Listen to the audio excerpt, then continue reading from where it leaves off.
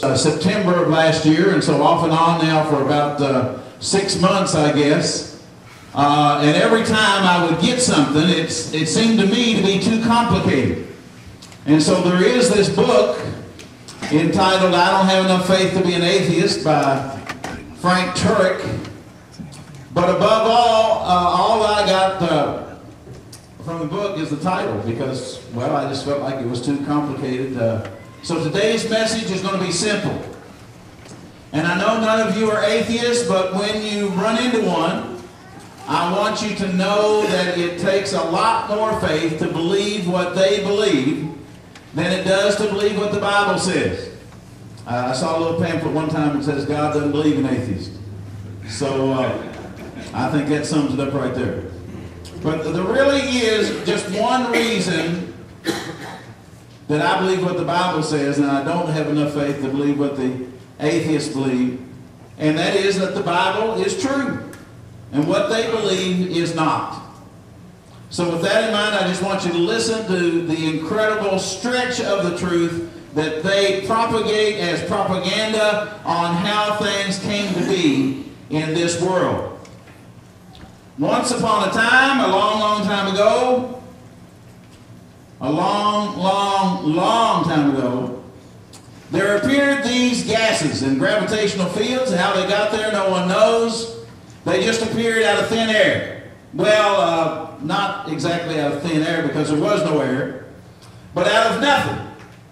They appeared out of nothing. And so right there from the very beginning, you can see that it takes a lot to believe.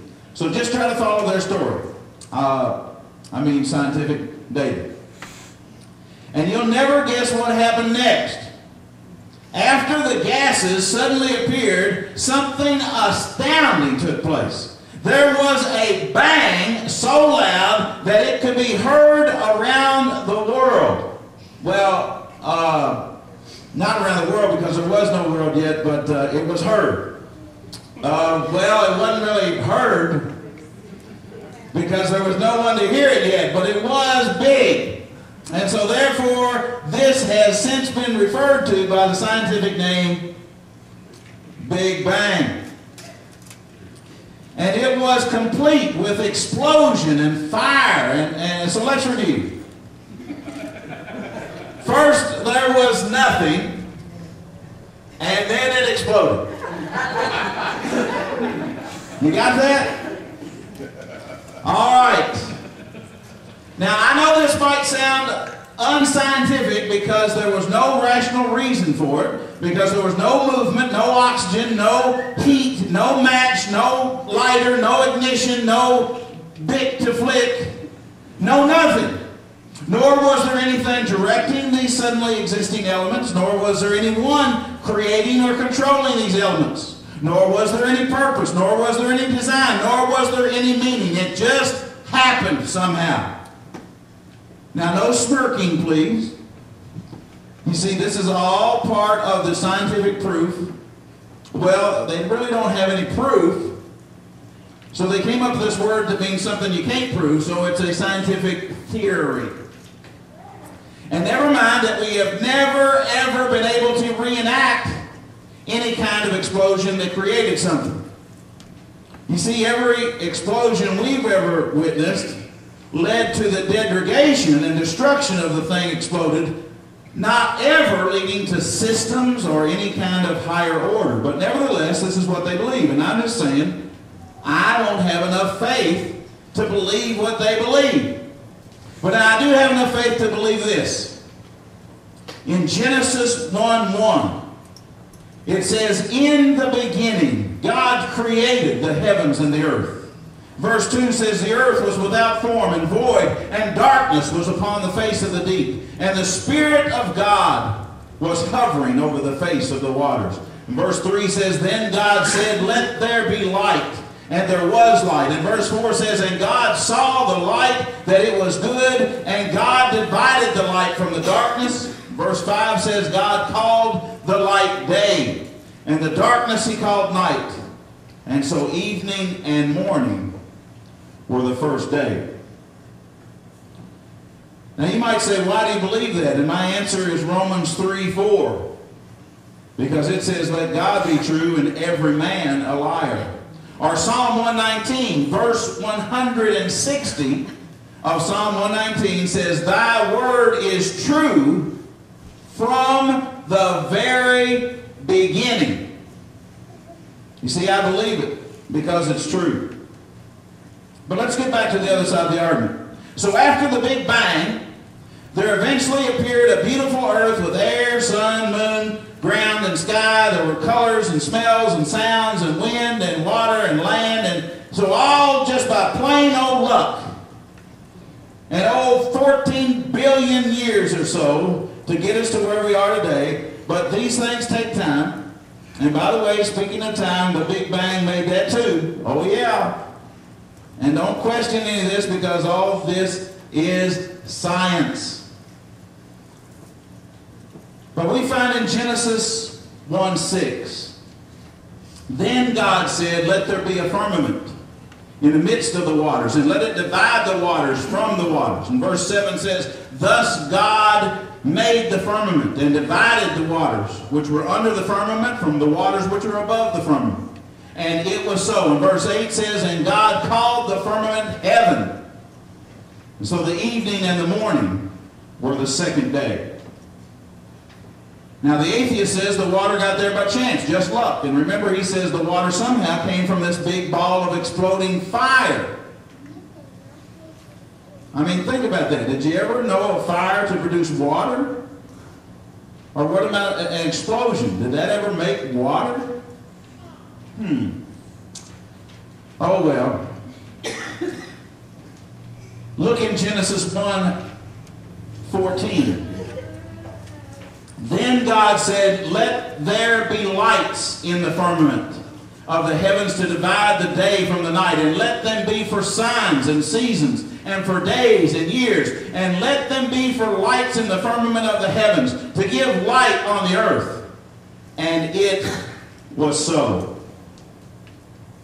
You know, the universe is of infinite size and beauty, possessing a great design. The planet Earth is replete with magnificence and grandeur, and uniquely made up of elements that work together to sustain life. But don't let your spirit get lifted up too much by this grandeur. Just keep repeating to yourself, the world began by chance. It was all an accident. It was purposeless and meaningless. And remember, this took place about 14 billion years ago. 13.4873221 to be exact, billion years ago. Now one day, after many, many years of evolution, there appeared out of nowhere a cell in the primordial ooze on the Earth's surface. How's that, you may ask? Well, it just happened. See, the ooze said to itself, I think I'll turn from non-living to living today. In fact, I think I'll turn into a complex single cell today. And then in a short 599.897322 million years that went by, the single cell got lonely and said, I think I'll turn into a tadpole. Or an amoeba. You see, some evolutionists differ on this, but what's the difference? Either way, the single-cell organism eventually turns magically into a multi-cell organism. And now, if you think that's a stretch to believe, a single-cell amoeba turns into a tadpole, well, you ain't seen nothing yet. Because all of life, no matter how complex, according to the atheist, came from that lowly amoeba, which magically came out of that primordial, slimy ooze. The amoeba, by the way, is so vitally crucial to the atheist that there is a poem written about it called The Ode to the Amoeba. I'll read it to you. Recall from time's abysmal chasm that piece of primal protoplasm, the first amoeba, strangely splendid, from whom were all of us descended. That first amoeba, weirdly clever, exists today and shall forever, because he reproduced by fission. He split himself and each division and subdivision deemed it fitting to keep on splitting. So whatsoever their billions be, all amoebas still are he. Zoologists discern his features in every sort of breathing creatures. Since all of every living species, no matter how their breed increases or how their ranks have been recruited, from him alone were evoluted. King Solomon, David, the Queen of Sheba, and Barack Obama sprang from amoeba. Columbus, Shakespeare, Usher, and Nellie all derived from that same bit of jelly. So famed is he and well connected, his statue ought to be erected. For you and I and Justin Bieber are undeniably all amoeba.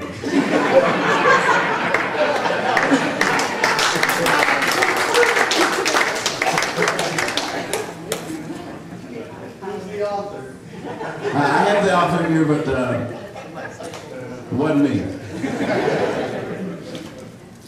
So anyway, from the amoeba to the tadpole, and then the tadpole got the urge to be a frog.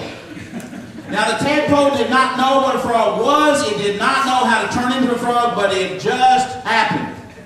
Blind luck, random chance. It evolved by adapting to its environment. And during the next 111.1755422 million years, the tadpole that developed into a frog then developed these unsightly bumps on its face. There were 100 bumps that popped up on that frog, but as random luck would have it, 98 of the bumps remained just unsightly bumps, but 2 of those bumps, amazingly, incredibly, became eyes. Complete with an iris, an optic nerve, pupil, lens, sclera, cornea, choroid, retina, aqueous humor, vitreous humor, and 40 million nerve endings. Now, you don't have to be a rocket scientist or even an ophthalmologist to know that the message of this message today is that I don't have enough faith to believe that happened that way. But I do have enough faith to believe God's Word. When it says in Genesis 1:20, so then God said, let the waters abound with an abundance of living creatures, and let birds fly above the earth across the face of the firmament of the heavens. And verse 21 says, so God created great whales and every living thing that moves, with which the waters abounded, and brought forth abundantly according to their own kind. And every bird according to their own kind. And God saw that it was good. But you see, that eye thing ought to give every atheist a problem. Because of the complexity of the eye, how can anyone believe that it was evolved from a non-eye? And how about the brain, which is also necessary for sight? Can you honestly say, oh yeah, Pastor, I can see how that just randomly came together by chance? Sure, it makes perfect sense to me. Yeah, the brain, it just happened. Pure luck. So anyway, now the frog could see. Not only that, but light and colors were produced on the earth so that the light was then translated into patterns of nerve impulses to the brain by the eye. The frog was blind, but now it could see. Evolution is awesome, isn't it? Now I know this is astonishing, but the unsightly bumps, well, they broke out again on the frog. And this time, 2 of the ones on the side of its head turned into ears. Now, the complexity of the ear is amazing also. You've got the outer ear, and the middle ear, and the inner ear. You've got the ear